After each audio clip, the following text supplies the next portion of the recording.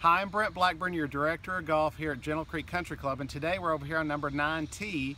Matter of fact, we're at the back left tee. I'm 172 to the middle.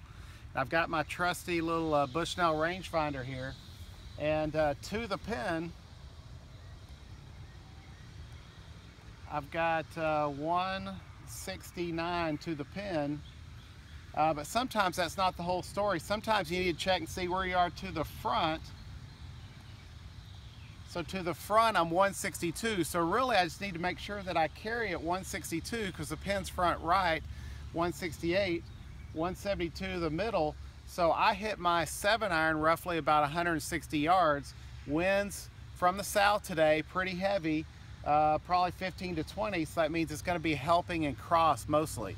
So what I'm going to do is I'm going to play the ball to the right edge of the green, and with, if I hit my 7-iron any good at all, 160 should work out to be pretty good for my 7-iron.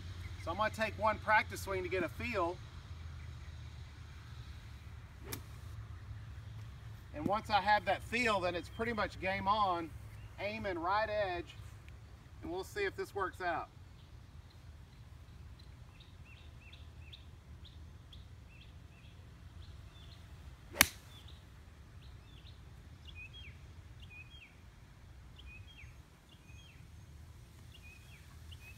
Well, fortunately that worked out. There was plenty of club.